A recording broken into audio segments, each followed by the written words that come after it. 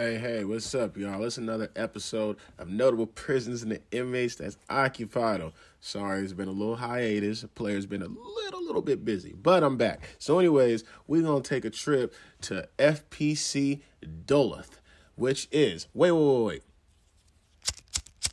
Get your lighters ready. Okay. Anyways, to FPC Duluth, which is a minimum security federal prison in north central United States. To be exact, it's located in Minnesota for all the male offenders. You know what I'm saying? It's operated by the feds. But anyways, FPC Duluth is located on the former Duluth Air Force Base near the southwestern tip of Lake Superior, halfway between Minneapolis, St. Paul, and Canada, United States border. Hey, that's a tricky little demographic little area up there in the upper United States. Like how the water, it separates us from Canada, and you could literally through. Yeah, it's kind of cool. But anyways, let me tell you something about the little stuff that be going on there. On March 29, 2011, a reporter from CBS affiliate station in Minnesota interviewed Danny Hecker, an inmate at FPC Duluth. Hecker, who made millions of dollars as the owner of car dealerships, was serving a 10-year sentence after pleading guilty to bankruptcy fraud in 2010. The reporter, Esme Murphy, described their interview. He was dressed in a surplus army fatigues from the 60s, the uniform of all inmates. Hey, I tell you one thing about young Danny Hecker. He came home, and he came home to a bag. You know, that money gained so much interest. But Hecker has since been transferred to FCI Laredo, a low-security facility in Pennsylvania with an adjacent minimum security satellite camp. But, like I said, he was released on July 3rd, 2018. Welcome home, player, young fly one. Next, we have Joshua Bellamy. He's a former NFL wide receiver who played 8 seasons in the league, and he pled guilty in 2021 to fraudulent receiving coronavirus relief loans.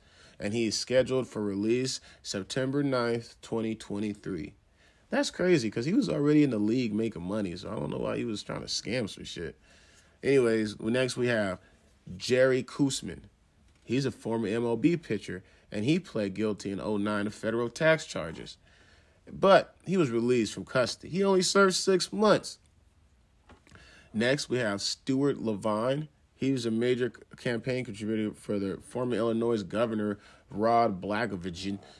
He pled guilty to mail fraud and money laundering in 2012. He testified for the prosecution at the trials of Blagojevich, Tony Retzko, and William Cellini. Oh, man, so this dude was like a lightweight tattletale. Oh, you know what? I tell you what, they should have known he was gonna tell. Giggity, who got that?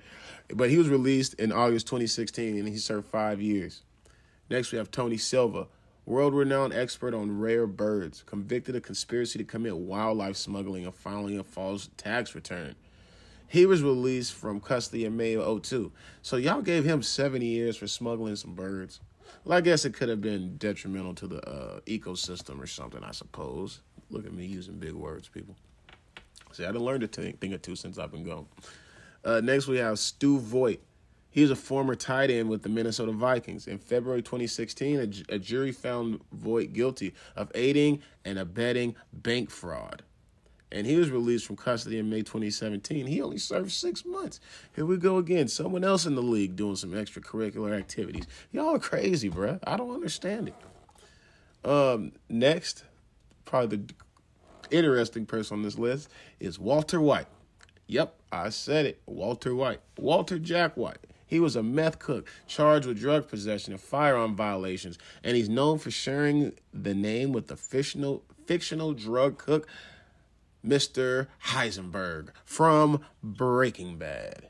So if you see that as in the thumbnail, that's why.